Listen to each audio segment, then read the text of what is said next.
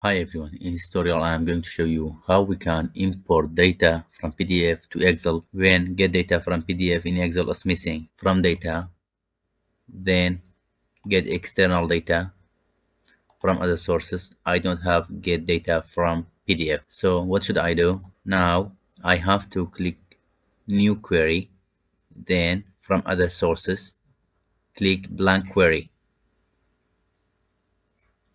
Good.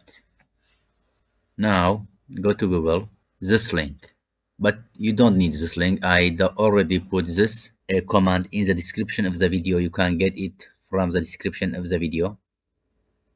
Control copy, then come back to your Excel. From here, Control V. I want to replace this. Replace this by what?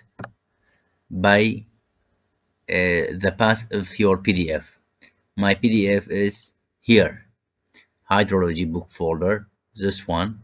Just right click, go to properties, that is the path.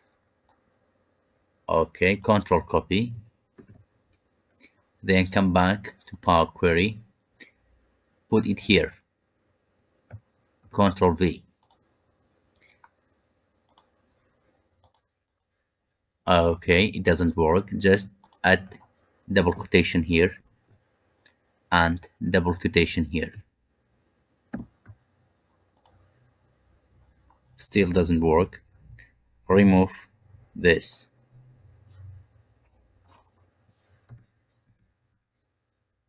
Good. Yes. Still it doesn't work. Now just edit settings. Click this one. Then browse. Go to the file path, find the file path, file of your PDF, hydrology book, this book. For example, I want to add this book.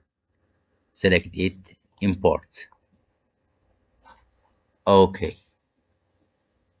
good. You see, I have all the tables I want. For example, I want table 29 at page 29. Just click this table. You see, directly it gives me the table.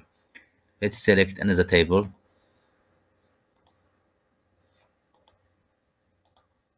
For example, I want table at page 11. Click this one.